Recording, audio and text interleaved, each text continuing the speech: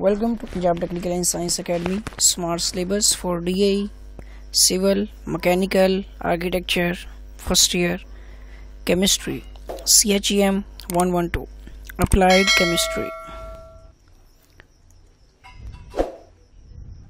Chapter number 1, Introduction and Fundamental Concept. Student इसमें अपने term used and units measurement in the study of chemistry ये नहीं पढ़ने अपने, ठीक है।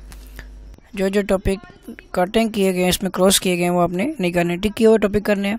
चैप्टर 2 एटॉमिक स्ट्रक्चर, इसमें भी आपने the periodic classification of element periodic law ये नहीं करना।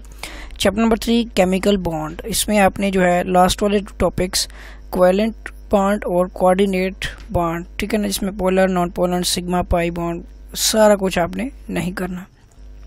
चैप्टर 3 वाटर, पानी वाले चैप्टर में आपने स्केल्स ऑफ मेजरिंग हार्डनेस, ठीक है, हार्डनेस आ जाएगा, डिग्री क्लर्क आ जाएगा, boiler feed water scales and treatment, C water, ठीक है, और डिसलिनेशन और सीवेज ट्रीटमेंट वगैरह आ जाना, डेसोलेशन, ठीक है ना, ये आपने नहीं करना, ठीक हो गया।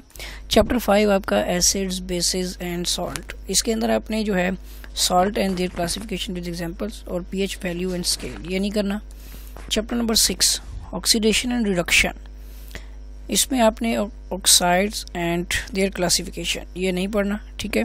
चैप्टर नंबर 7 न्यूक्लियर केमिस्ट्री में लास्ट टॉपिक जो nuclear reaction and transformation of elements ये नहीं पढ़ना आपने, बाकी सारा करना है। चैप्टर नंबर 8 सीमेंट वाले चैप्टर में लास्ट वाला जो दो टॉपिक है chemistry of setting and hardening, ठीक है, सीमेंट के जो है सीमेंट वो आपका लिखा होगा, ठीक है, और स्पेशल पर्पज़ जो सीमेंट के हैं वो भी नहीं आपने करने हैं, ठीक हो गया। इसके अलावा चैप्टर 9 ग्लास वाले चैप्टर में आपने वैराइटीज़ एंड यूजेस ये जो है ग्लास के शीशे के नहीं पढ़ने। Chapter number 10 plastics and polymers, इसमें आपने मैन्युफैक्चर ये कैसे तैयार होता है और प्रॉपर्टीज़ एंड यूजेस ये आपने नहीं करने। Chapter number 11 paints varnish and distemper, इसमें आपने लास्ट टॉपिक जो है कि इसको तैयार कैसे किया जाता है, प्रिपरेशन एंड उसके इस्तेमाल यूजेस ये दोनों नहीं पढ़ने। चैप्टर नंबर 12 कोरोजन, ये आपका जंग होता है, इसमें आपने जो है रस्टिंग ऑफ आयरन जो लोहे पे जंग लगता है, ठीक है, और प्रोटेक्टिव मेजर जो आपका आ जाता है इसमें अगेंस्ट कोरोजन ये भी नहीं करना आपने, ठीक हो गया।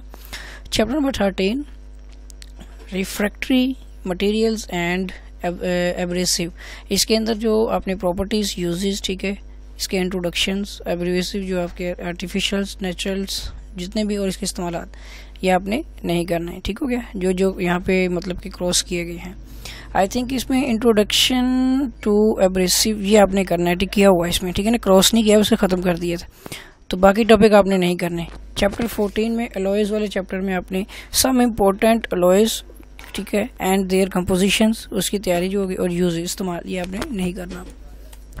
इसके अलावा आ जाता है आपका फ्यूल्स एंड कंबशन, ठीक है, कंबशन, इसमें इंट्रोडक्शन वगैरह आपने इसमें कंबशन जो है वो नहीं पढ़ना, ठीक है, न्यूमेरिकल प्रॉब्लम वगैरह वो भी आपने नहीं करनी।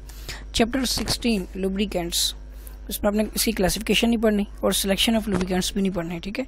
चैप्टर नंबर 17 पॉपुलेशन, तो लास्ट चैप्टर है, इसके अंदर आपने इसके काजेस पॉपुलेशन के, ठीक है, ये नहीं पढ़ने, बाकी आपने सारा कुछ पढ़ना है इसके अंदर। तो स्टूडेंट्स अगर आपने मेरा चैनल सब्सक्राइब नहीं किया तो चैनल को सब्सक्राइब कर लें और बेल आइकन पर क्लिक कर लें ताकि आपको न्यू वीडियोस न्यू अपडेट्स जो हैं वो बर वक्त बाद से मिलती रहें। Thanks for watching.